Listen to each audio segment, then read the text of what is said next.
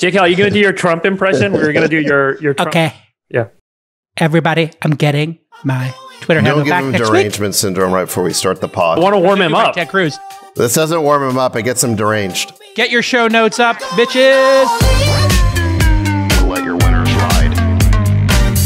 Rain Man David Sack. And instead, we open source it to the fans, and they've just gone crazy with it. Love you, besties. Queen of Quinoa. Hey, everybody. Welcome to another All In podcast. With me today, of course, the dictator, Chamath Palihapitiya, the queen of Quinoa, David Friedberg, and, of course, definitely the Rain Man is here. David Sachs, he's an excellent driver in the driveway.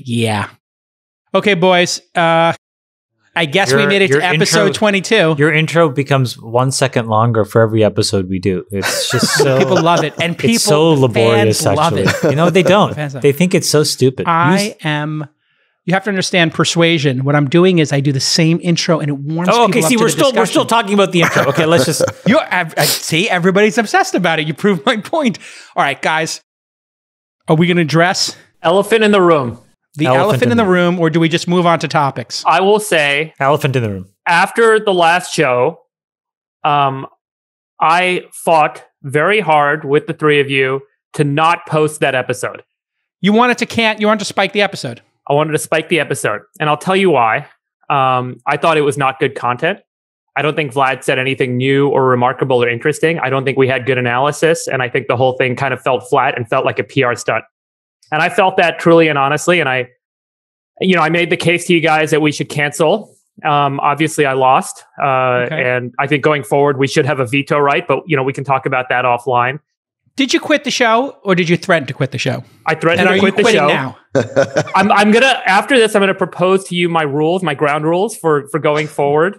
One of which I think should be no more PR bullshit from Jason's portfolio. But, besides that, I think I might be able to... I think I hear a bestie guestie. Is that com.com at the door? And I don't think that we're journalists. And by the way, I don't think that the journalism thing works for us. I think we're like analysts and commentators and, we have opinions. And so to bring someone on and try and interview them with a 4-on-1 format, it just feels weird. It doesn't seem to work. It doesn't create an opportunity for discourse. And frankly, when you try and do journalism in this context, you either appear like you're softballing or you appear like you're doing gotcha journalism. And I think both are bad. And so I think it works really well when the four of us just kind of chat and analyze and shoot the shit and have opinions and talk and debate. And so my vote is to kind of avoid doing bestie guesties unless it's something pretty amazing and critical, and we can all kind of build a dialogue with that person around a topic. But so that's kind of where I'm sitting and how I feel about it. But we've had a lot of debates, obviously, since the last episode about it. Can I build on what you're saying? This is like kind of like that really famous Teddy Roosevelt quote about sort of like the man in the arena with the dust on his face, right? I feel like all four of us are in the grind doing things. And I think what makes the podcast good is it's almost like there's like, in a basketball game of 4 quarters, there's a timeout and you come off the floor and you can actually just take a second to observe what you're seeing. And then the ref blows the whistle and you go back into the game. And I think for me, what makes this thing so fun is I feel like every Friday for these 2 hours, it's basically the ref calls a timeout or the coach calls a timeout, and we can just kind of take a breath and just observe, all right, what's happened? Before we get back in the arena. And so, just to your point, I don't think we're journalists, and I don't think we should try to be, because I don't think that's the point of what this is. It should be 4 friends talking about things that are important, and then to the extent that it's important and interesting for other people, they'll listen or not listen. And I think these last few weeks, we got caught up a little too much in, ratings, where is it ranking, how can we go higher? And it's that the gamification of people's reactions that I think caused us, to do that. Whereas the episode before, I actually kind of liked, because Draymond is legitimately one of our really good friends. He's a bestie. We see him many, many times, obviously less during basketball season, but a ton when he's outside. We play poker together. We all hang out together. So it's that, to me, I think is sort of in bounds. Last week, and then also, last week I think we were all supposed to be on point. I'll just tell you personally, for me, I had an extremely crushing 2 weeks of work. I was extremely tired. I ended up literally unplugging and not doing anything for 3 days straight and sleeping. And so I didn't even do my best, even just to be either supportive or, argumentative with Vlad. So I don't think I got anything out of it myself. Okay, coming around the horn, Sachs, how do you feel that episode stands on its own? Obviously, it's very polarizing. We got barbecued in the comments. We got barbecued on Reddit. We got barbecued on social media. But then there were a large number of people who said they really liked it. My mom, Robinhood, David's Robinhood wife. PR, my portfolio Robinhood manager. PR. Right. I mean, there were people who liked it. Sequoia thought it was excellent. Right. There's 12 people in the lunch. Sachs, give us your candid assessment, because you weren't as hard as these other two on it. Yeah, I wasn't as hard as these other two, and I do feel like that if they felt that we were soft on Vlad, then they should have brought it harder, and they should have gone after Vlad and challenged him more. That being said, I completely understand and agree with what Freeberg is saying, that, look, we're not journalists. We're not playing a game of gotcha. It's not our job to go after Vlad. I think a lot of the comments on Twitter, that's what they wanted us to do, but that's not who we are, Well, it's difficult for business too, Sachs. I mean, if you're attacking Vlad and then the next day we have to go into supporting founder mode, it's kind of a bad look, isn't it? Yeah, I mean, it's not what we do, right? I mean, we are, like Chamath was saying, we are in the arena. We're doing things. We're not critics sitting on the sidelines pointing out, what the doers of deeds did wrong, and so it's not our job to, run an inquisition on Vlad, and so we're not really equipped to do that. I think Freeberg is right that it doesn't really make sense to have guests on the show if the job is to, to get to the bottom of something as investigators. We're not investigators. And it was, a big story. Just to sort of put a cap in it from my perspective, I'm always supportive of my guys. I try to be supportive of whoever I invest in, and I try to give them the benefit of the doubt. And this is a situation where, people are upset. There were mistakes that were made. And so I think anything other than demolishing Vlad is considered by some constituency as a failure, right? And so what are we supposed to do here? I can't be trashing my own company that I'm an investor in and a supporter of, and founders who I believe in. That wouldn't be authentic there was a moment. There was a moment in the pod, Jason, where I think actually, so on the whole, I thought Vlad did a good job in accomplishing his objective on our pod, which was the same objective he had in front of Congress, which was basically to run out the clock without saying very much, and, he actually, whoever prepped him for Congress did a pretty good job, because he testified for 5 hours and said nothing quotable, which is pretty much kind the of best the goal, you can do right? in that situation. It's kind of the goal for him. Keep your head down. Yeah, exactly. So, but there was a moment in the pod last week where I think Vlad got himself in a little bit of trouble. Freeberg did ask actually a pretty tough question about the guy in the street who had lost all of his life savings. How would Vlad respond to that? He made this claim, well, I saved that person money because I shut down trading at the high. And then we pointed out, no, I mean, it was the high because you shut down trading. You have the causation backwards. And then you ran in and said, whoa. Well, my guy was on the floor. I got to pick him up. What are you talking about? I called a timeout. I got in there. But let's... Yeah, exactly. Yeah. All right, let's move on. Do we talk about the insanely high-profile guest that was planned for March 5th that just canceled on us? No. We should talk about that. Do we put it on the table? Because this the other thing about protocol, I'll just say, Freeberg, is if we have a guest on, you cannot just spike the guest if they took the time to be on. That was my unless you tell them before they come on, I may that spike we might you spike it if it doesn't go their way. If we don't like it. Yeah, I think. Do they get that right? None of us do this for a profession. None of us are getting paid to podcast. Right, we don't have any advertisers. Like, I completely agree. We're not here to be a PR machine for people. I mean, Vlad had his friggin' PR woman sitting on the Zoom call while we were doing it last week. I just don't think that's a little inside baseball that got interesting. I think. Explain what happened when. Well, no, we don't need to go there, Jason. I just think what Freeberg says is right. Like we do this. We don't make any money from it. We do it because we like to talk. I think we all learn from it. I think other folks enjoy it. They learn from it. But I do think that Freeberg's right. We're not going to be used as a shill. I think we're learning as this goes. I think we're learning what the ground rules should be, just like any other business. Vlad's made mistakes. He's going to change. We've made some mistakes and we're iterating. And I think one positive iteration that Freeberg has proposed is if any one of us don't like an episode because we think it's basically moving away from our values, we should be able to spike it. And I support that. I support it generally, but I don't like the idea of inviting a guest on and then it doesn't go well. And then telling, from our perspective, it makes us look bad. And then we tell the guest, well, you came out good and we came out down, therefore we're killing your appearance. No. I don't think that's the point. I think what Freeberg says is like, look, this is not to be a marketing thing. And so we're going to ask things that are exposed, that are about having a real conversation where there's real honesty. And if you're going to just be there and bat around, as Zach said, to run the clock out, then we're just going to spike it. Fair enough. I think if that's communicated ahead, I'm okay with it. By the way, come with your A game. And this is a great segue to talk about what actually we were a person that was going to come on and realized that they probably were going to get so pilloried that they basically spiked themselves they opted out. Chesa Boudin, the district attorney of San Francisco. Tell the guys what happened, Sax. Well, no, we invited him to come on the podcast. No, we didn't invite him to come. An intermediary said that she could get him on the pod. Would we like to have him on the pod? We discussed it. We said, sure, have Chesa Boudin on and then go from there, Sex. We didn't seek him out. He was back channel to us. So he great. So he agreed to be on the show. And then our scheduler got an email out of the blue like a day or two ago saying, sorry, he's not coming on the show. No explanation. Right? Isn't that what happened? Yeah, that's basically it. I mean, so look, here's what I would say is, Chesa, Mr. District Attorney, you don't have to come on the show, but I will challenge you to a debate anytime, any place, any format on your policies in San Francisco. So if you have the huevos to engage in a debate, I am ready.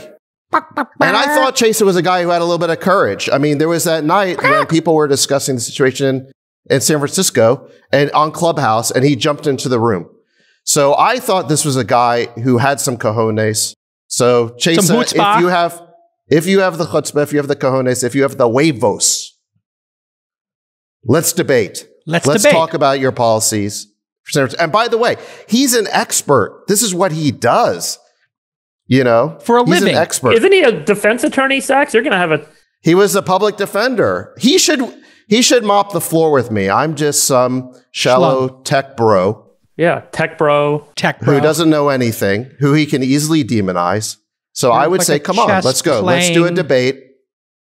I'll agree to whatever format you want, but we need to talk about what's happening in San Francisco because crime is out of control and it's his fault. Trigger the young Spielberg Rain Man song right about. Here we go. Drop it. Boom. With me cackling behind. Should we Sax's hype man. Let's talk about it.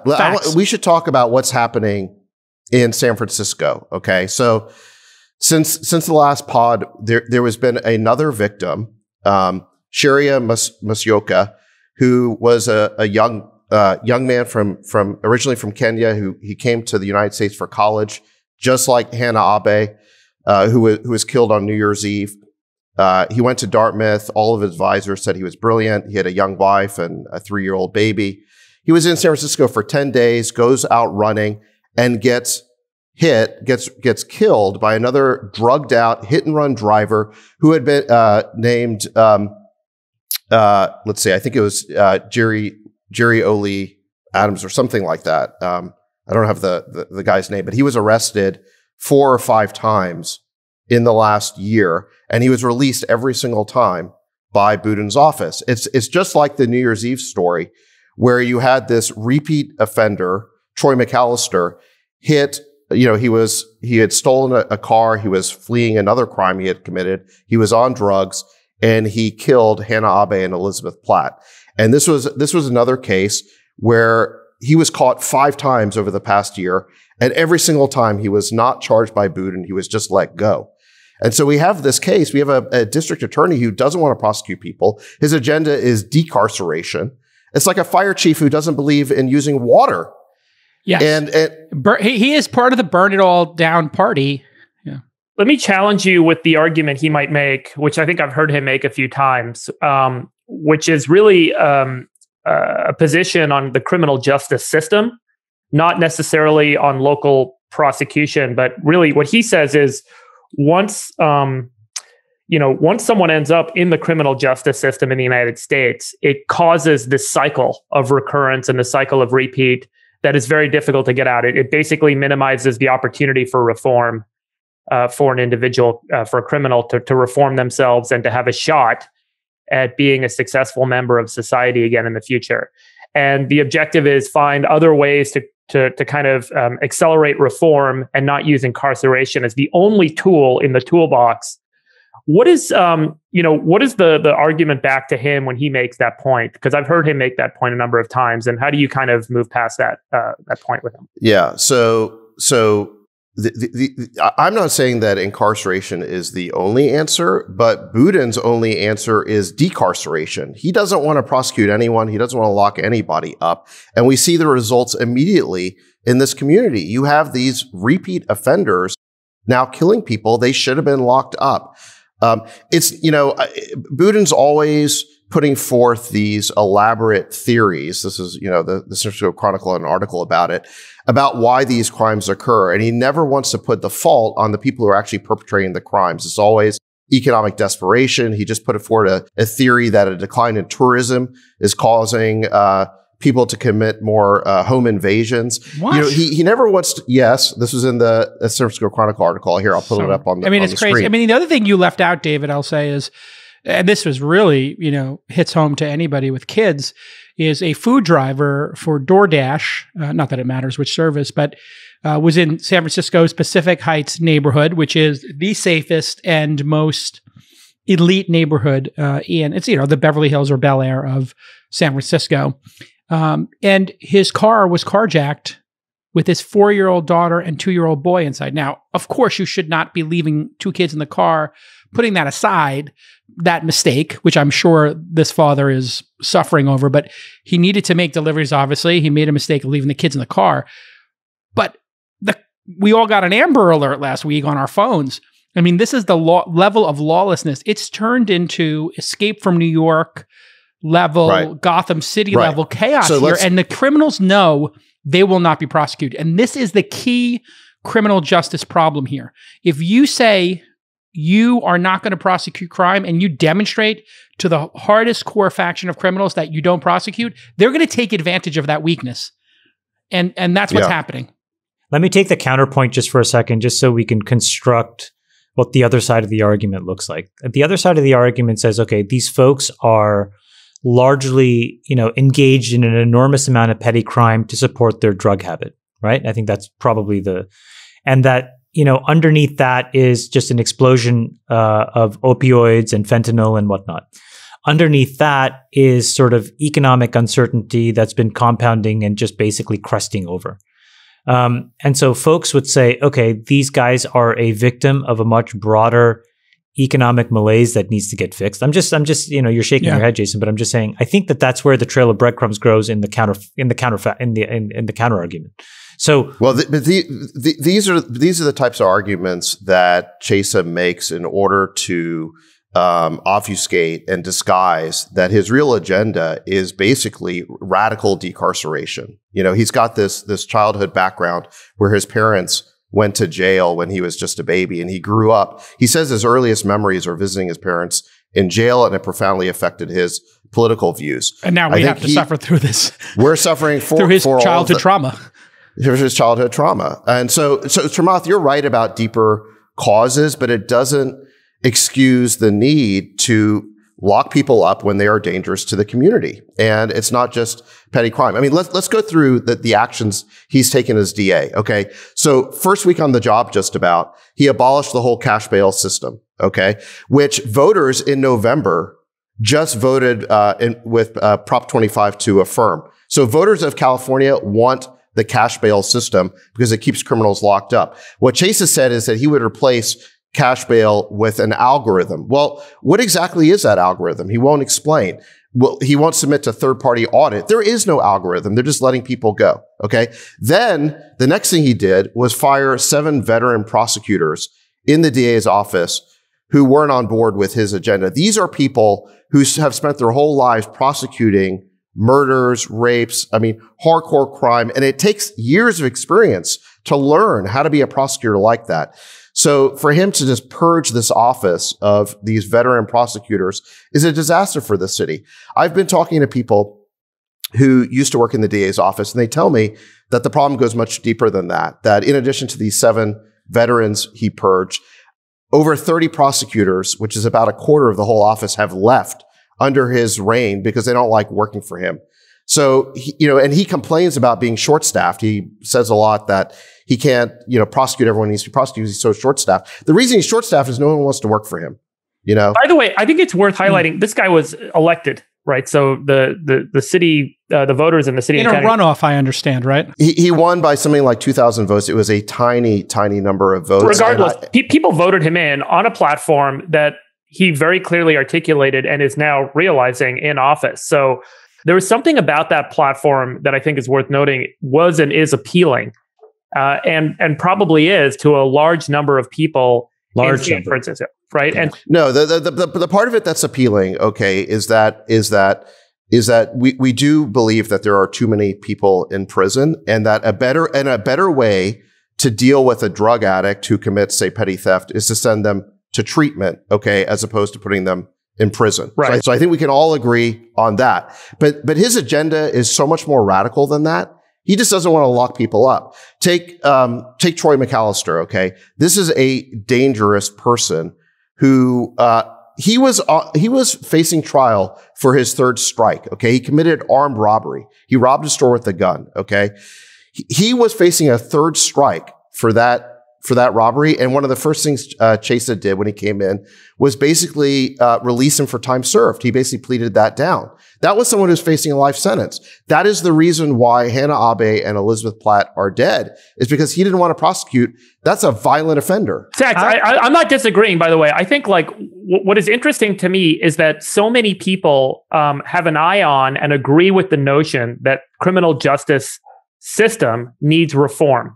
The problem is realizing that reform with a radical district attorney doesn't really resolve to a solution. It resolves to more problems on a local level. Here's what and even Chesa said this publicly, which is like, you can't just solve this problem from the DA's office. It is a much bigger and broader problem. And the radical action he's taking isn't solving any problems. It's creating far more.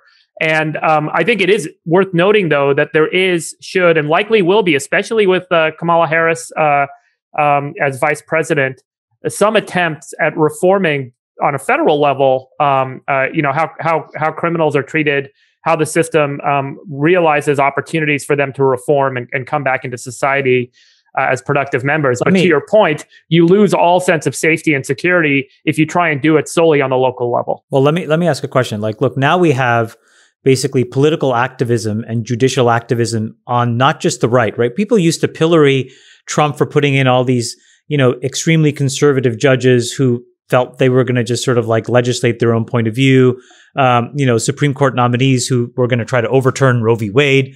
But it turns out it's happening on the left as well, I guess, just more at the local level. How pervasive is this? Meaning the issues of San Francisco, are these the same issues of other cities and towns in America? Well, you've got Gascon in LA who's running the exact same agenda as Chesa Boudin. He's not prosecuting 3rd strikes. He was just sued by an organization of deputy DAs, and the judge is now requiring him to uphold the law, which is 3 strikes. He will not bring 3rd strike charges on his own. He's also, this is both Gascon and Boudin now, have prohibited prosecutors from attending the parole hearings of dangerous convicts, murderers, rapists, whatever. And victims groups are up in arms because they need a prosecutor to go there and explain to the parole board why this person does not deserve to be released. And so you now have recall movements forming. And by the way, they've also done stuff like take death penalty off the table. They've taken gang enhancements off the table. They're unilaterally disarming their prosecution teams. They're taking away weapons at their disposal to lock people up. And this is why you're already seeing recalls forming around Gascon in LA. There's now a recall of Boudin forming in San Francisco. David, go back to what Freeberg just said. They're probably not doing a bait and switch on their platform. So let's just What do you think it is about what they are saying that resonates on the way in with a plurality of people? Yeah. Here's the thing that resonates. And it's not that, again, it goes back to this idea that incarceration is definitely not the only answer. This is where I agree. The problem is Boudin is on the other side of it, where decarceration is his only answer, right? We need to use multiple weapons or tools in our toolkit here. So hold on. So for example, okay, let's take the drug addict who commits a petty theft. We all agree that person should go to treatment, not to jail or prison, right? A nonviolent, of course, offender. Okay. Reasonable. But how are you going to get that person to go to treatment? Because right now there is no leverage whatsoever to get that person to go to treatment because Boudin's just not bringing charges. He's not prosecuting. The choice should be given to that person. Listen, you can either go to jail or you can go to treatment. What's it going to be? Yeah, that's right. Right now, we have all these social services. Guess what? Nobody uses them because a hardcore addict is not going to avail themselves of those services. I would make the argument that we have a broader, bigger problem with the criminal justice system as it operates. And it is deep and it is complex and it is friggin' awful. There's a book from a few years ago that this guy named Shane Bauer wrote. I'm just trying to remember the name. I think it's called American Prison. And the guy goes undercover and he goes and works in a penitentiary in Louisiana. And he reports on what the conditions are like. And these are these prisons that are run by private companies that are contracted by the state locally. And what it's like to be an employee at one of these companies and what these employees do and how the prisoners are treated.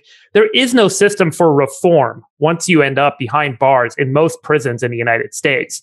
And that is, he makes the argument, others have made the argument, that is has a long history that dates all the way back to slavery in the United States. And in some cases, it's just about ineptitude. And in some cases, it's about unions, especially in California, where we have a huge cost for corrections and for the healthcare and the pensions for corrections officers.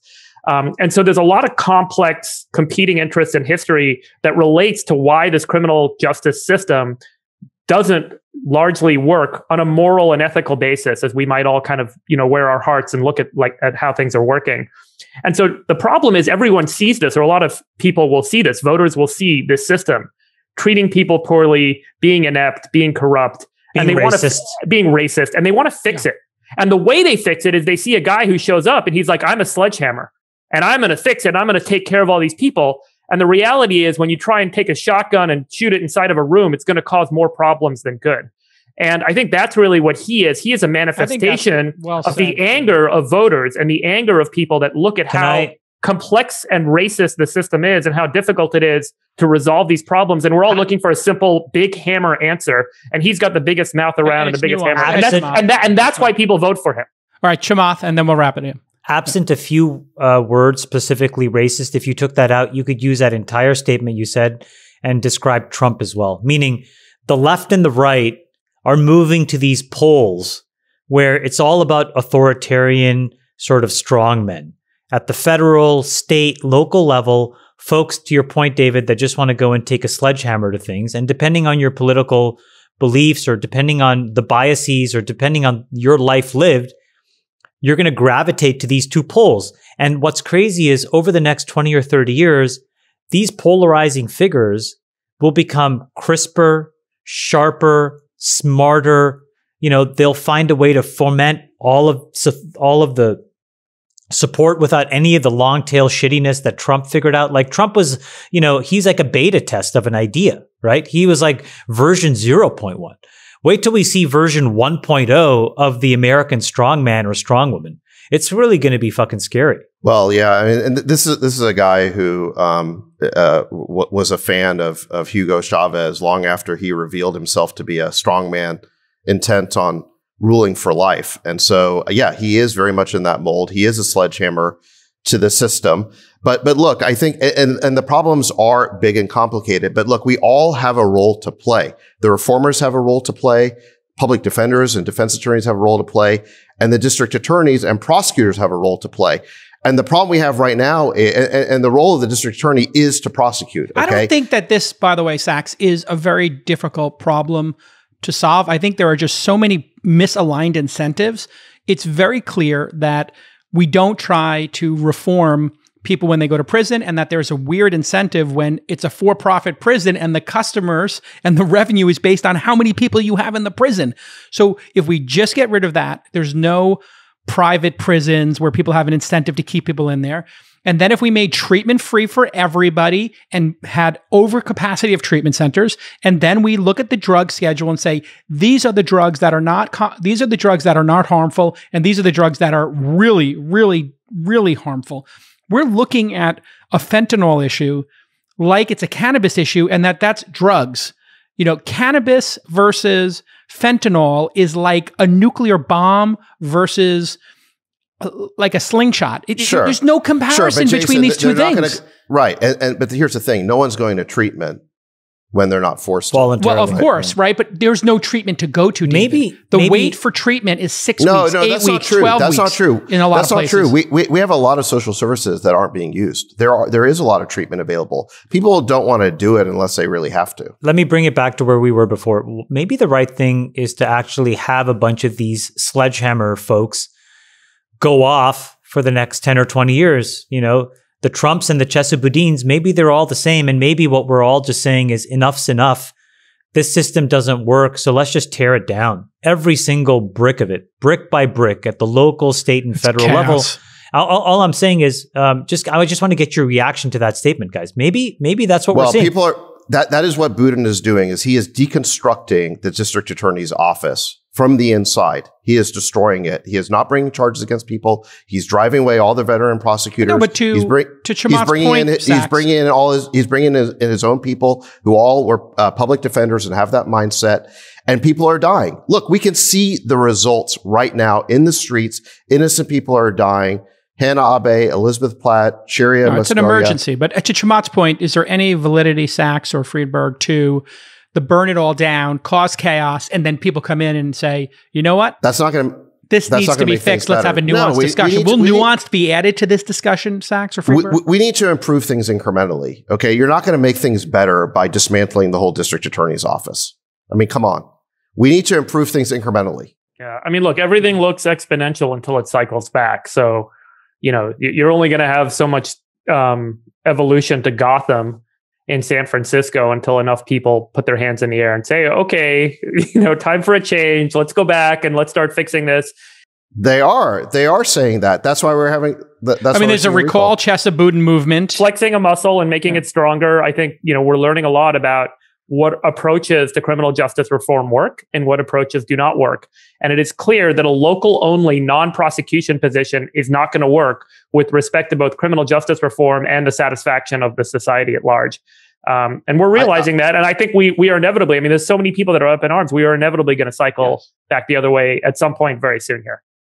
Yeah. And honestly, I think you guys are over intellectualizing this a little bit. You know, when Sharia died because he got hit by that repeat offender, they asked his wife, who's responsible for this? She said very clearly, the DA. That is who's responsible. And she's right. Let's stop over intellectualizing this. I know the problems are big and complicated. Frankly, people like Chesa prey on that because they can kind of obscure what they're doing with, you know, some nice sounding obfuscation, some nice sounding words, but the reality is he's not prosecuting the way he needs to. We got to stop this. Yeah, and it is possible to have nuance and to hold multiple ideas in your head at the same time, David. There's a practical reality to people cannot murder people. People cannot drive in cars and run red lights on fentanyl while saying the criminal justice system is incredibly biased and racist, and people who are of color in Texas, you know, wind up in jail for 5 or 10 years for selling a bag of weed. And then we're investing in companies that are making weed gummies, or people are buying stock in weed companies at the same time. You can't have one person who's a black teenager in Texas going to jail for decades for doing what somebody in California or Seattle or Canada is getting an IPO for. I mean, this is a fundamental injustice in the world. And you're right, that's something that Chesa preys on. But there must be nuance here where we look at each individual situation and say, what are the ways to solve the problem surgically, not with a shotgun, to David Friedberg's point, but with maybe a scalpel and a sniper rifle. Do we want to move on to questions from our audience because they submitted hundreds of questions, or do we want to move on to the Australia news and Facebook backing out of publishing news if that's a good thing or a bad thing. Let's end with the Q&A, I think. Sachs, what the fuck is going on with Facebook in Australia and climate change? And this is insanity. Yeah, so I think what's going on in Australia is contemplating a law that would require Facebook and Google, and I think just those two companies, to essentially pay royalties for hyperlinks to news publications. And I think this is mostly at the behest of some powerful newspaper magnates down there. I think like Rupert Murdoch and I love the way like you that. say magnates. It's like they are. I mean, and so, but this issue is going to be very closely watched by Europe and maybe even the U.S.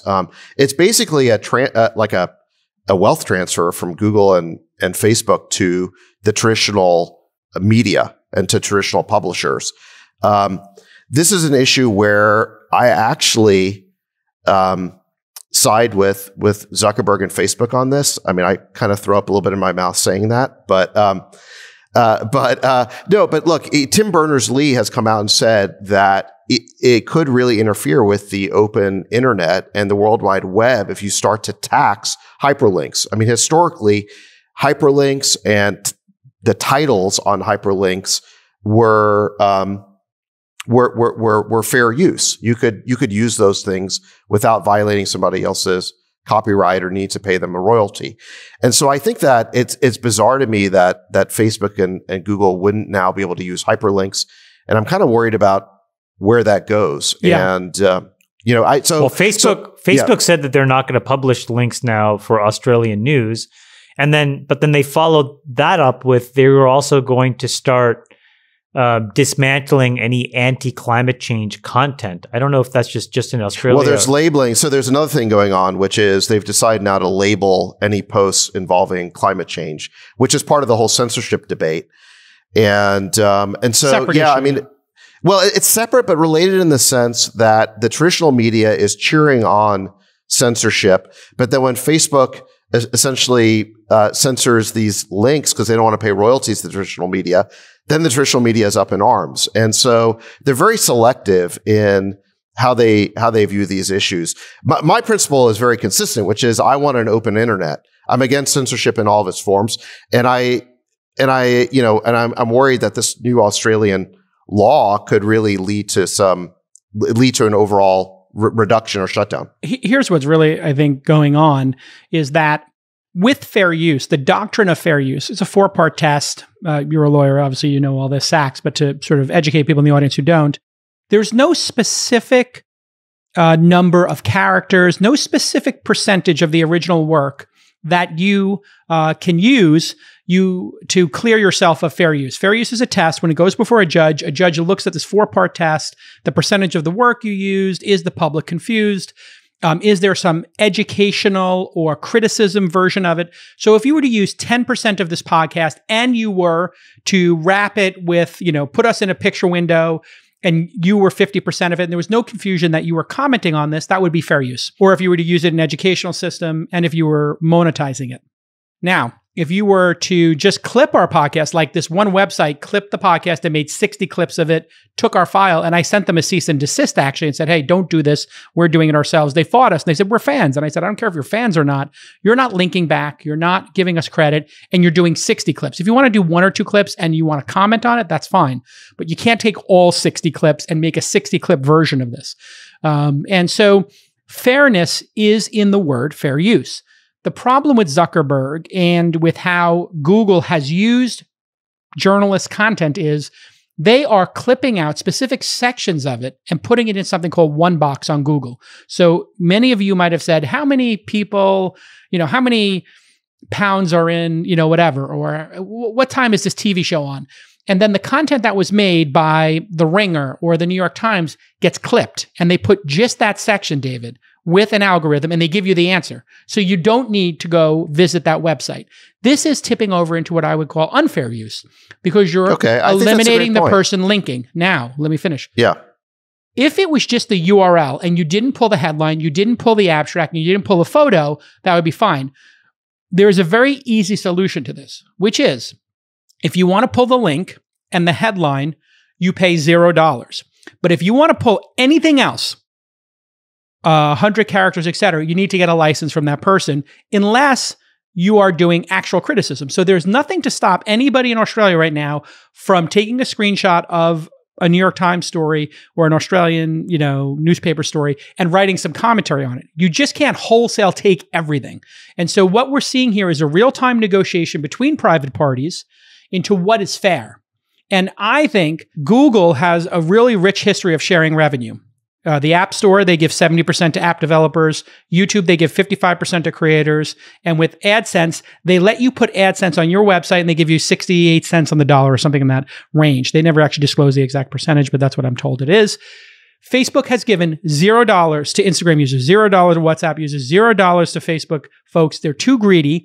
And what Facebook needs to do is either not use the content or come up with some reasonable payment and come to an agreement with these folks who are now banding together. And they're realizing the traffic we get from Facebook and Google is not worth what they're taking away from with us, which is all that revenue that, they earned in the free market.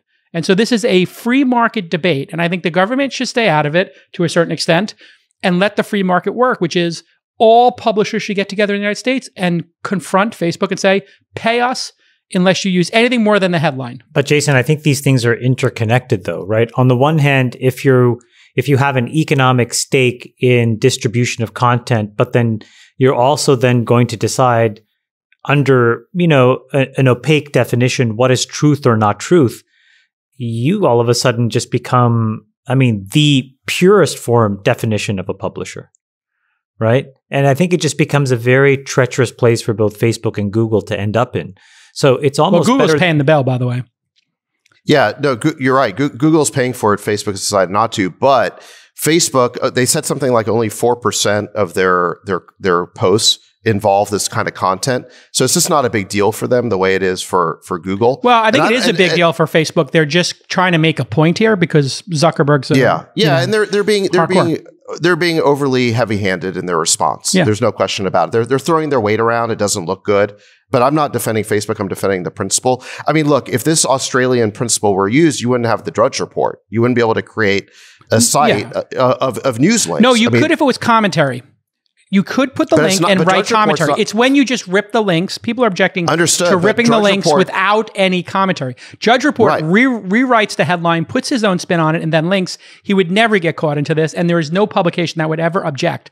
What they're objecting to is taking the photo, taking the first paragraph, and the synopsis is 30 or 40% of the value. And so Facebook is and Twitter with their algorithms are better front pages than the New York Times front page. Well, why isn't this applying to Twitter then? I think it will ultimately. They'll go there as well. I think this will become the test case, which is if you want to take more than just the headline and basically that's it, or the URL, if you want to have that little snippet, pay us. Pay us something. It doesn't have to be a lot. But this could actually solve, if these networks that are making tens to hundreds of millions of billions of dollars, if they just said, 1% to the news organizations to keep them viable, just like anybody else would pay in a licensing fee for terrestrial radio. Why is the Australian government setting the price? And why are they only applying this to Google and Facebook? Well, I think they're going to go right down the line. I think it's just a starting point. But to my point, I said earlier, is I don't think the government needs to do this. Right. I think the news organizations en masse should get together and put their foot down and say no.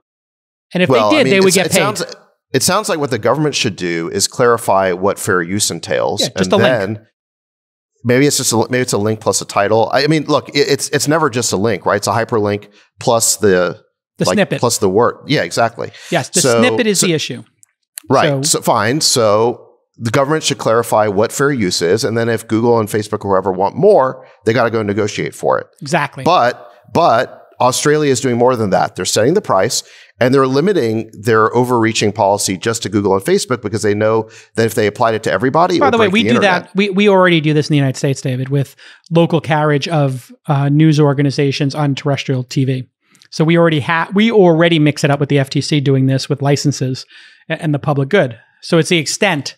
I think the other thing that is going to happen with all of this is like on the other side of this, the actual media organizations themselves that theoretically could benefit from this are frankly just going out of business anyways. There's a there's a Wall Street Journal alert for the owner of the LA Times who's about to sell the Times. Like, it's very likely that the Times in 4 or 5 years doesn't even exist. So I don't really know where all of this goes, except that, everybody's just going to be an individual person blogging and tweeting whatever opinion they want, right? So there'll be no money to pay anybody because it won't really matter. But what will be left is then these rules on arbitration of fact and fiction. And I think that that's where we're going to end up. That's going to be a crazy place. Because then those folks then really are the puppet masters. Yeah, I agree that these traditional publications have like a fundamental business model problem, and it's not going to be solved. Like, I think there's a misplaced blame on Facebook and Google. I mean, the fundamental problem with all these publications are you go search for a news article on something, and there's like 10 versions of the same thing or more, 100 versions. And, when newspapers, we used to have thousands of newspapers all across the country, and they had a local geographic monopoly. But once it all got digitized and moved online, you realize how much redundancy there was. You have thousands of reporters creating the exact same thing, and there needs to be consolidation. It doesn't make sense to have 100 articles. Not only that, but a point we made last time, which is, facts have largely commoditized, or most facts. Like, remember, we used to open the newspaper and look at what the stock market prices were. We opened the newspaper and looked at the sports scores. We looked at what happened in this place and this place. Facts about events, facts about the prices of things, facts about sports scores. That's all completely commoditized. I mean, that's like 90% of the content of what people used to read the newspaper for has gone online. And so, as we talked about last time, newspapers and publications of the like have largely moved into, different sorts of narrative. And it's created a marketplace that has a lot more competition because anyone can write that, as we're seeing with Substack and Medium, and as we're seeing with our own podcast. Yeah. And I think that's this feels to me like, I went to a media conference back in 2008, and there was this huge battle between Google and Viacom. And I was at the conference, and I think Larry Page was on stage, or Eric Schmidt was on stage, and the Viacom CEO got up and he's like, "When are you going to start paying us for our content?" And I think and he really screamed at him in a room of like 800 people. And I feel like that same kind of point of view has persisted until there's finally some legislation that they feel kind of gets them justice. Meanwhile, the world has passed them by. And, I think this will be kind of some transitory legislation that ultimately the content is going to democratize anyway, and the content creation is going to democratize. Last topic for me, because I really want Friedberg's answer to this, because I also just saw an alert how the federal government is opening up a vaccination site in Miami-Dade County. I actually saw Francis Suarez retweet it. What the hell's going on with vaccinations? Are we going to get vaccinated soon? I said it in December, and I tweeted about it, and I've repeated it multiple times since, that the U.S. has enough supply to vaccinate pretty much anyone that wants to get vaccinated, because we are producing and delivering 3 to 4 million doses per day in the U.S. right now. And there is just a fundamental issue, especially look at California. They haven't opened up, quote unquote, vaccination to people outside of what they call tier 1A. And so this is much more of a kind of policy issue than an administrative issue, than a supply and demand issue. There's enough people that want the vaccine, and there's enough vaccine. So just let people get fucking vaccinated. And so I feel like the market forces are now kind of converging with policy a little bit more than they were a month ago. And the policymakers are no longer fighting and complaining about supply and complaining about constraints. We've got mass vac sites now in California. The amount of money that's being wasted, by the way, in this process makes me want to vomit every time I read about it. That's a whole nother separate issue. But it feels to me like we're probably May, June, when enough people are vaccinated that we can have, a circumstance where people are going to fly without masks and be comfortable doing so. But I'm sure there will be these constraining rules around what people can and can't do in public for a very long time. Like I mentioned, what happened. I do want to say one thing that I've noticed. We played some poker the other night, and we were with a friend who got vaccinated. And I was like, he said, "This is my first time playing poker with people." And I was like, "Well, you got vaccinated. Like, why aren't you?" He's like, "Well, I don't know if other strains are going to get me, or, if this thing's evolving and other people are going to get sick."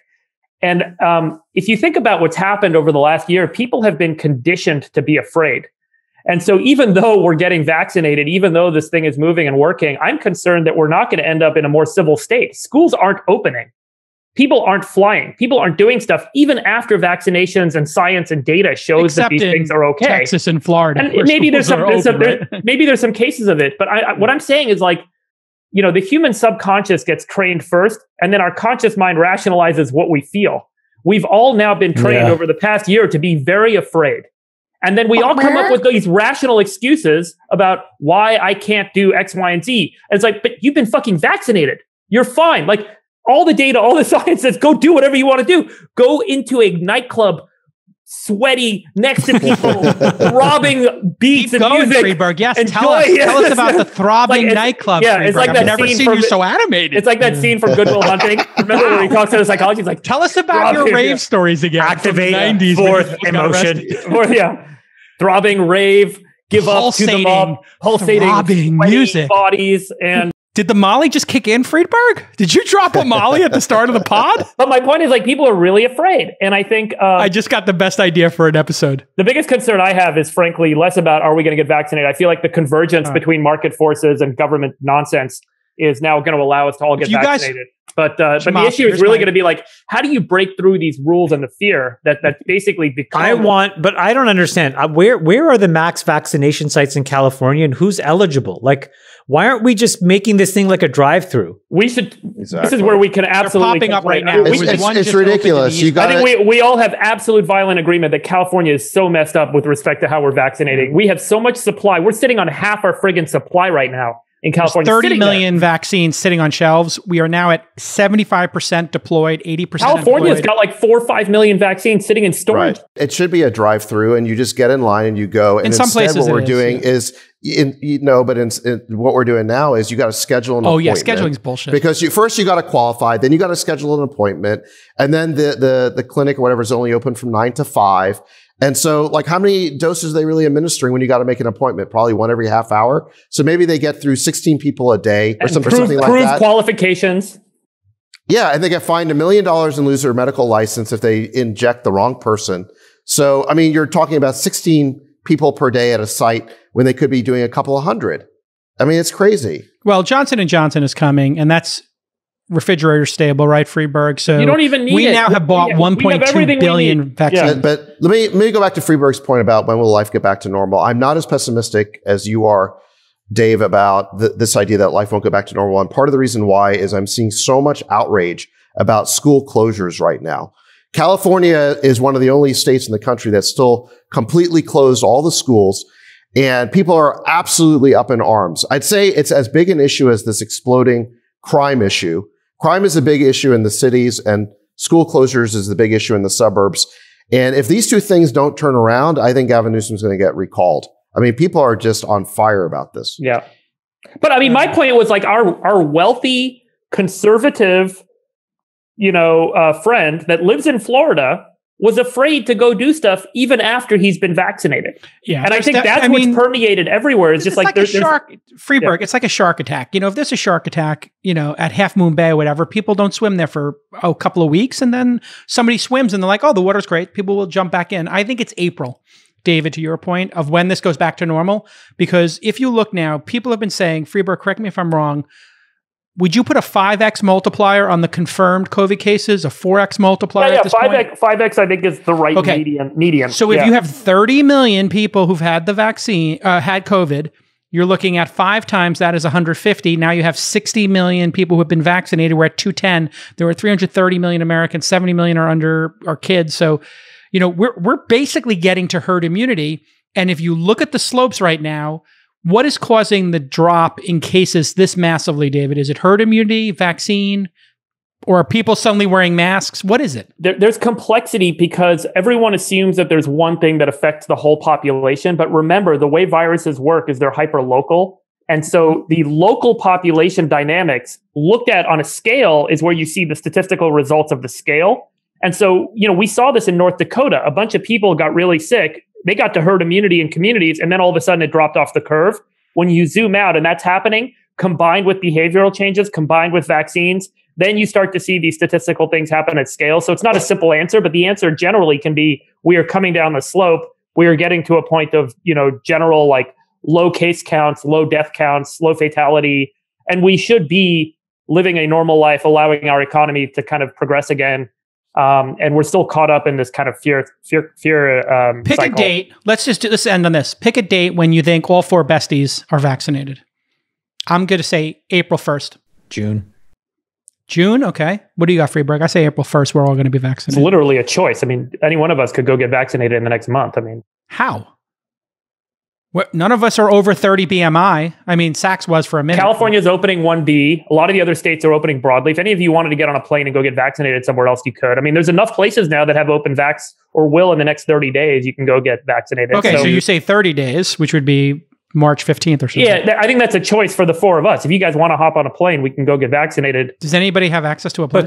But doesn't that you're saying in an open vax state, anybody can show up without proof of residency? No, you have to have a driver's license. I've looked into this. There have been different ways that this is played out, but generally speaking, there are market forces at play where there's a will, there's a way. Not saying that you're cutting line and screwing people over, but there are vaccinations that are happening all over the country now with people that want to get vaccinated. By the way, in California next week, Tier 1B opens up. So anyone. But what does that mean? What is Tier 1B? It's a total BS definition. It is absolutely ridiculous. I absolutely think this is the biggest waste of time and money ever. But Tier 1B definition in California is childcare workers. So anyone that's a teacher or works with children. I have kids. If your nanny or your daycare people, wanted to, they could go in and get vaccinated. Our nanny can get vaccinated starting next Wednesday in California. So all you need to do is go get to a vac site with vaccines. And by the way, a lot of them have vaccination supply now, or they will this weekend. There's apparently a big shipment going out. And also all food and agriculture workers, loosely defined. So people that work in grocery stores, restaurants, farm workers. You're saying if you have a chef, they can get vaccinated. No, I think 2 people out of 4 on here might have chefs. I think 2 of us definitely don't. So if you take care of your own kids and cook your own food, you can't get vaccinated. But if you do that for somebody else, you can. So wait, you're saying if you have a chef and you have nannies, you get vaccinated? No, you don't. That's what I'm saying is you. Yeah, if you're a chef or a nanny for someone else, you can go get vaccinated next week. Right, but David, what do you want for dinner? I'm coming over right now to make whatever you want. I'll watch your kids this weekend, David. Get me a shot. It's so insane. We have all these ridiculous job categories and distinctions. It's just like with the lockdown policy. They had 10 pages of exceptions for essential workers. Listen, if you've got a policy with 10 pages of exceptions, the policy doesn't make any sense. Yeah. And this caused all the controversy in LA. Like anyone that works in the movie business is an essential worker. Right. But people that work in restaurants and bars are not essential. Let's see this for what it is. It is payoff to Newsom's political supporters. The politicians they use essential worker exceptions, and now they're using vaccines as political capital. They dole them out to their supporters so that, in exchange for, votes down the road. Also, remember the exception, David, if you serve more than 7 courses in your prefix, you can get a vaccine. So that is the French Laundry. If you add an amuse-bouche and an intermezzo, you qualify for the vaccine. There are people going to states, renting houses, and getting driver's licenses and getting vaccines. I know about it's called vaccine tourism. By the way, think about it this way. In 6 weeks, I think a lot of those restrictions are going to fall by the wayside because the supply is going to completely outstrip the nonsensical, restrictions and prioritization methods we put in place. And hopefully, God willing, these idiots who have the ability to vaccinate people open up their sites 24/7 and drop all the bullshit questionnaires and registration requirements, let people drive in, get a shot, wait 15 minutes and leave, and have just some basic principled people on site that can take care of people if they have a adverse allergic reaction and get shots in arms. We have the shots. We have the supply. We're going to be oversupplied by May. We are going to have far more shots than there will be demand. And so, we just need to get this kind of nonsense thrown out the window. Straight to Q&A. This is from Videsh. He says, where are you investing your money over the next 10 years? So Friedberg, you want to start, and then we'll go to Sachs, and then I've talked about this pretty largely, on the podcast. I mean, 2 areas that are super interesting to me that I'm spending a lot of time on is obviously biomanufacturing. So the idea that we can kind of move away from traditional animal-based agriculture and systems of production to systems where we use genetically engineered microbial organisms to produce molecules and materials and food, and that system of production can have a radical impact on the environment, on the opportunity for jobs, on the cost of goods and things that humans want and consume.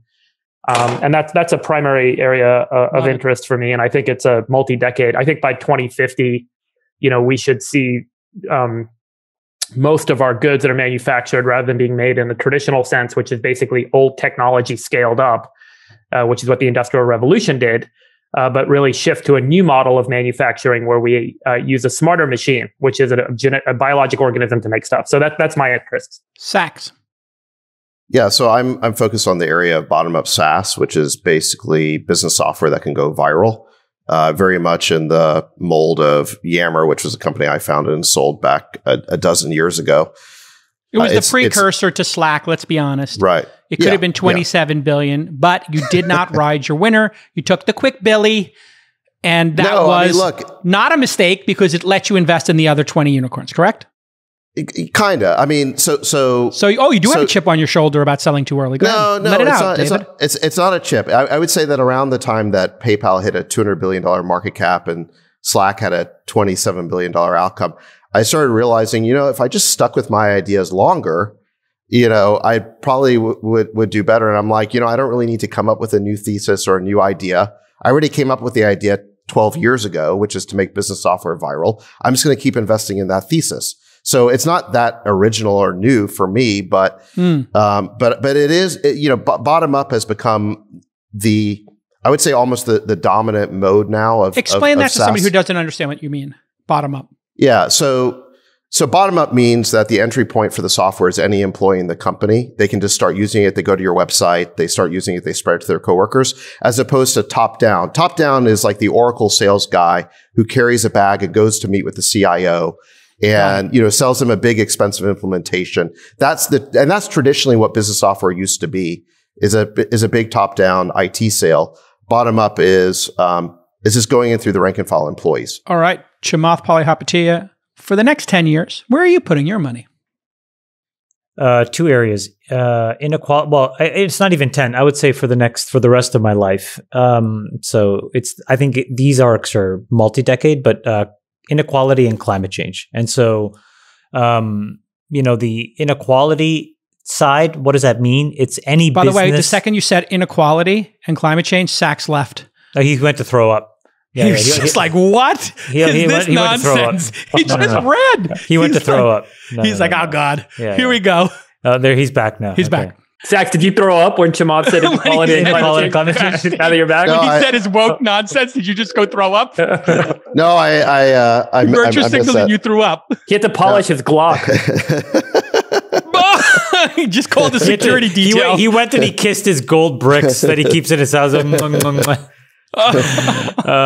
No, inequality basically means anything that evens the starting line. So if that's healthcare software that solves a chronic condition, or if that's financial software that drives inclusion, and then climate change is pretty obvious, but the panoply of things that we need to do to basically, slow the warming of the earth. Those are the two areas. Huge opportunity. Yeah. Huge.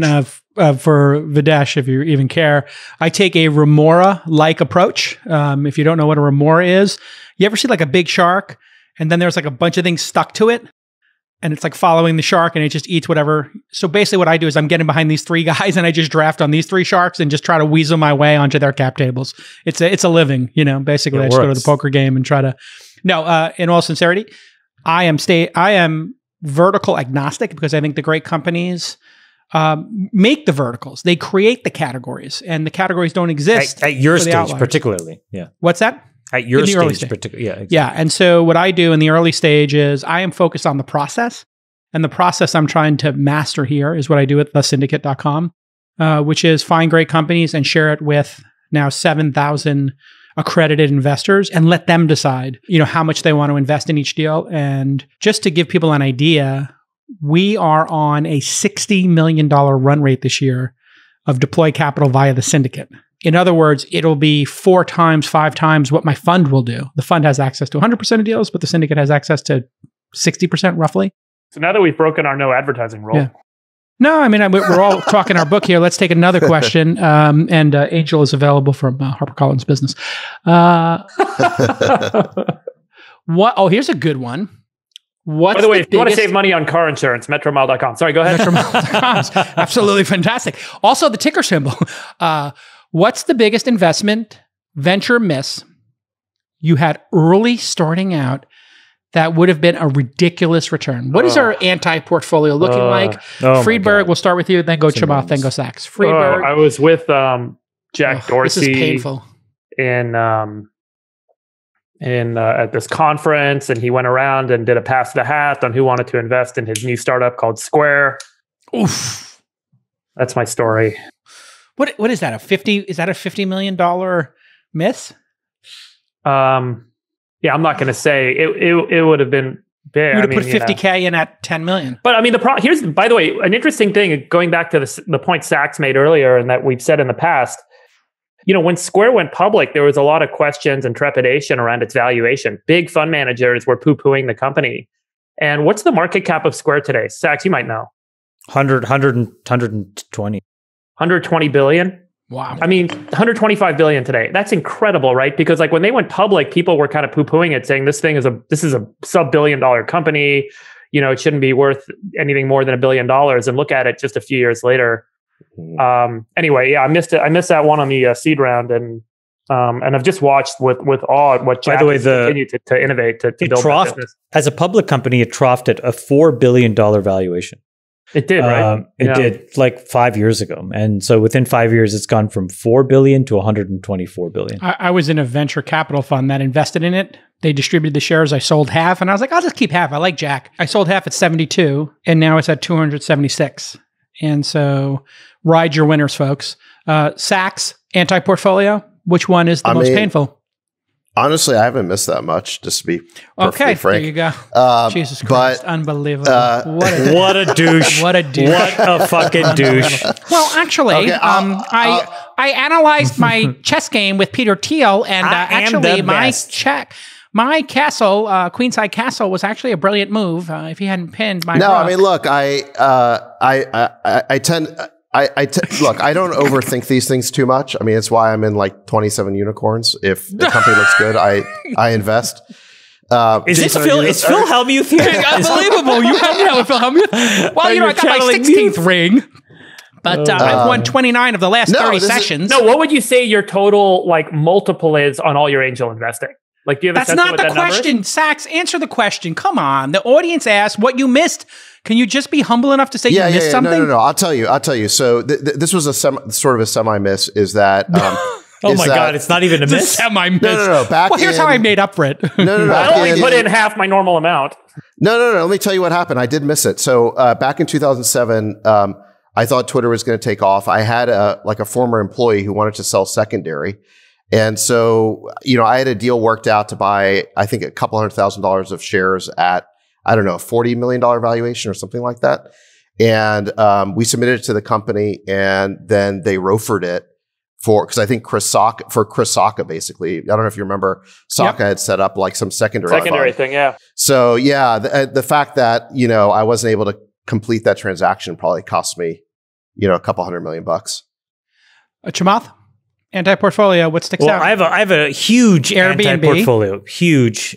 Robinhood? Airbnb at $1 billion, obviously. I actually did invest. I agreed to invest, but then I got into a huge public snafu with Chesky because he was taking a bunch of money off the table, and then we ended up not even finalizing the investment. And your letter was published. Your email was leaked. My email was leaked. Yeah, it was leaked. So I was really pissed when they did that. But anyways, that was a decade ago. Not much has changed, I guess.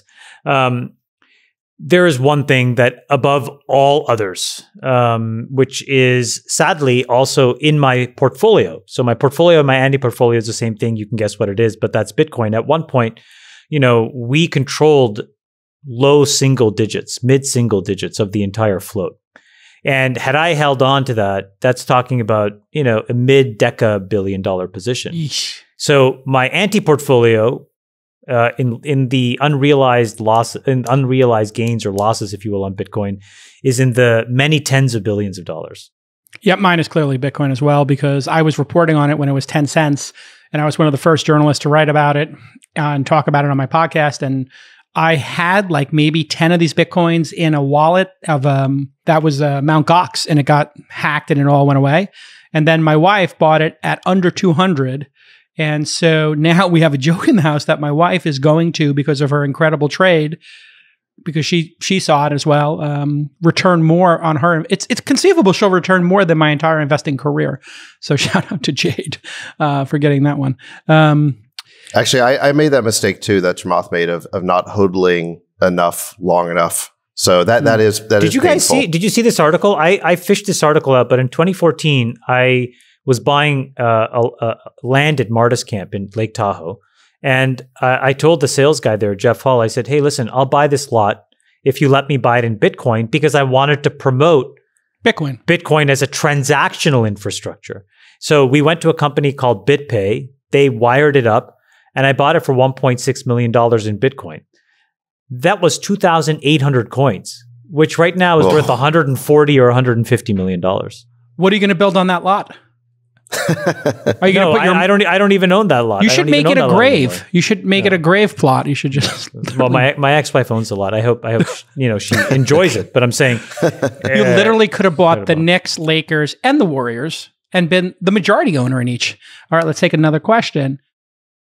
What's the number one macro uncertainty or risk you guys are most worried about for your investment portfolios? There is only one, and I think it's inflation. But I think it's important to understand where inflation is coming from. The single biggest risk to all of us is what's going to happen in the following order of operations.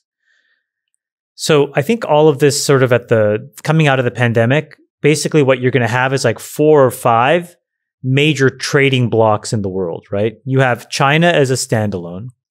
You have Europe as a standalone.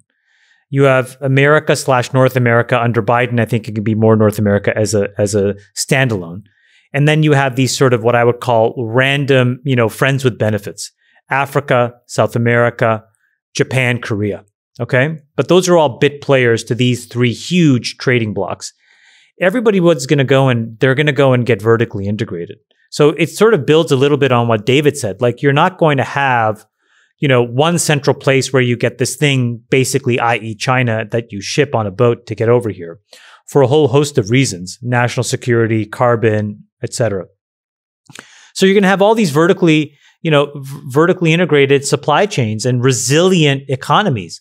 You know what that does when you have to try to build that stuff? Prices go screaming higher. Because instead of having one factory in China making 9 billion iPhone cases, you have now 50 factories all around the world, each with their own infrastructures and costs and whatever.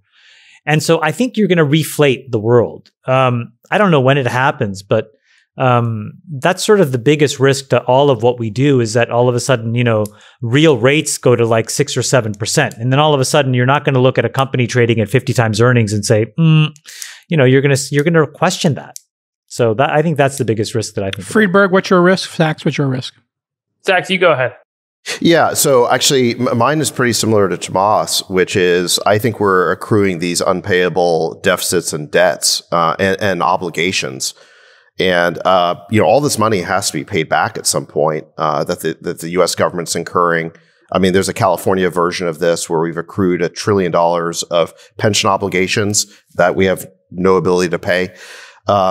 So, yeah, I mean, I think that eventually it translates into inflation, but I think it translates into something even worse, which is at some point people become skeptical about loaning money to the U.S. government and because they don't want the U.S. to be able to just print dollars to pay back these loans. And the U.S. dollar stops becoming the world's reserve currency. I think the reason why we're seeing Bitcoin go to the moon right now is people are starting to speculate on the idea that this might be the future world reserve currency because it's not subject to manipulation by central banks. And let's think like that world looks, if you think about like a world in which the US dollar is not the world's reserve currency anymore, in which the government is basically broke. I mean, it's pretty scary to think about. There's a Ray Dalio, who's a famous and prominent hedge fund founder of Bridgewater Associates, wrote an essay if anyone's interested, called The Big Cycle of Money, Credit, Debt, and Economic Activity. You can find it online. He published it last year. Highly recommended reading. He has a few chapters that precede and follow that talks about the grand macroeconomic cycle of governments and societies. And it's really worth the read. I think one really basic principled economic point is that governments operate in such a way that their people ask for goods and ask for services. The government spends on those services by borrowing more than they're making in income in that year. And that is, I think, the premise for a lot of how governments operate around the world. The only way that works over time is if your future shows that borrowing allows you to grow your revenue more, and therefore you can underwrite taking on debt to pay in the future. So you force growth. And, I've said this a couple of times before, but it is the most basic principle, but it is also the most scary and shocking principle, which is the only way you can afford debt is if you have growth. And that forces you to find growth. And when you're forced to find growth, you get all of these unnatural perturbations in terms of economic activity and market forces. It is not necessarily the case that things should and would always grow. And we force things to always grow because of the mechanism by which we fund our services at a government level. And that is what's basically going to ultimately lead to a lot of different types of crises, both kind of financial crises, but also societal crises in terms of revolution and social pushes for socialism and all the other things that are typically associated with things like inflation. And so it is the big crisis of the 21st century. Will be we underwrote growth in the 20th century, and there's a lot of forces that may kind of bring that all to kind of bear this century. I see one that's maybe a little less acute and a little bit more big picture, which is the number of people living in democracies in the world as a percentage of population, which has been going down, which if you asked anybody, they would be pretty shocked to hear. But just looking at the percentage of humans on the planet, not the percentage of countries, because the percentage of countries that are democracies or flawed democracies is right now at 45%, and we have 55% of regimes are authoritarian or hybrid, and the population of people living in those is growing. So we have countries that are authoritarian that are growing. Countries that are democracies, like in Europe or in the West, in the US, Canada, are declining or not keeping up pace in terms of population growth. And that is, I think, going to be the major issue, which is, does China win capitalism plus authoritarianism, or does democracy plus capitalism work? The next question I think is super fascinating, which is, what would each of you wish you could teach every 12-year-old right now? What a great question. Chamath, you want to go first? Do you have something that comes to mind, or do you need a minute to think about it? Wow, it's such a fabulous question. It's a great question. There's so many very personal answers for all of us. Yeah, there's so many answers there. Well, let's workshop it. Anybody have a thought? What comes to mind? This is very tactical. Okay, so I'm sure there's like grander things, but just the two things we're not really teaching are coding and financial literacy. Those are like the two big, I think, omissions in the curriculum right now, and would be very helpful for people to learn. Oh, I mean, on that theme, I would also then add like better eating habits and mental health exercises. Freeberg, you got any that come to mind? Things you want your 12-year-old or everybody's 12-year-old to learn? I think the principles of biology and how I mean, again, like I feel like we underestimate and we don't talk enough about the opportunity and the reality that is about to hit us like a tidal wave of bioengineering. Everything in medicine is moving towards this notion of using biological machines to fix our bodies, like not just a molecule, which is the historical way of doing medicine, where you find a molecule, does something in the body, you stick it in, you turn it into a drug. But we are actually on the precipice of creating machines, biologically engineered or designed cells and proteins that can go into your body and do specific things and enhance your life and improve your health and solve, disease. Similarly, like I talked about earlier, biomanufacturing to make all the materials and food in a more sustainable way and a lower cost way. And so I think teaching the principles of DNA, how DNA causes protein, how protein causes function, and how cells operate, and how that is basically being softwareized. And you can basically think about biology now as being software. I think that is the trend of science and engineering. I think computing created a great foundation, but I think that's really, if I were to tell my 12-year-old daughter in 8 years what she should consider doing or spending her time studying, it's bioengineering and what the opportunities are that are going to arise from that. All great answers. I think for me, I'll again move it up a level since you guys took some of my answers. Financial literacy was definitely going to be in there for me. But I would say radical self-reliance and entrepreneurialism and resiliency. I think a lot of young people right now don't believe that they have agency in their lives, in the world, that they can create stuff, that they can not be stopped if they go and do something.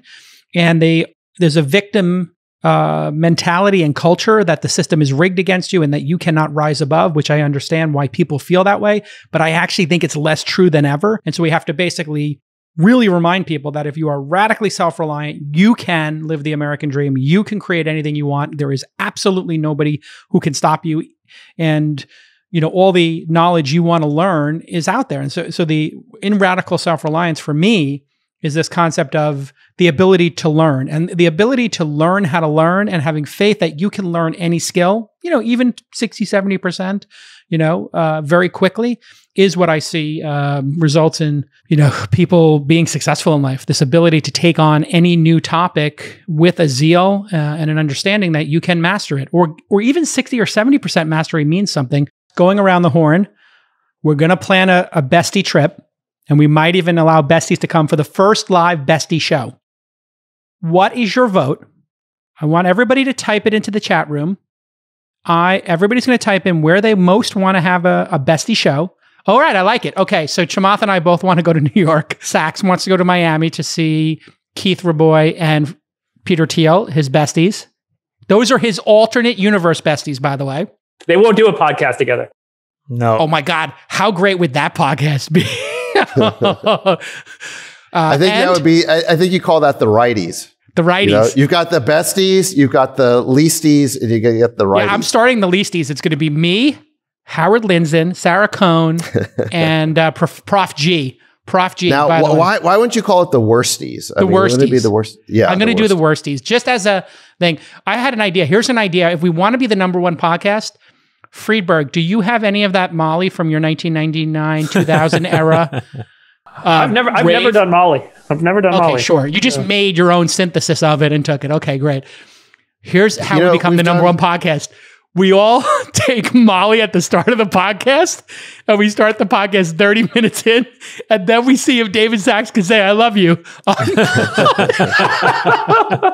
Can I just say we've done more self-referential, navel-gazing bullshit on this pod than any other pod, and I don't know. This is like even worse than... You don't have to listen to it, people. We may need to spike... This is worse than Vlad. Nick will need to edit the fuck out of this and spike it. Spike it.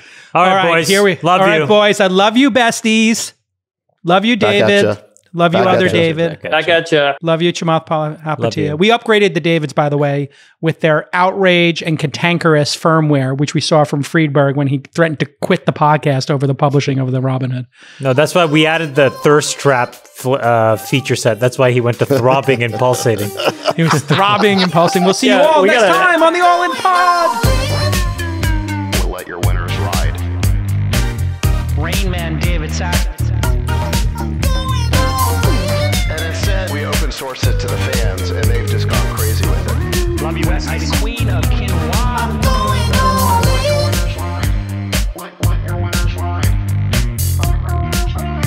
Besties are back. Code 13. That is my dog taking a notice in your driveway. Oh, man. My haberdasher will meet me at Clinton. We should all just get a room and just have one big huge orgy because they're all just useless. It's like this sexual tension that they just need to release somehow. Your beat. We need to get merch. Besties are back.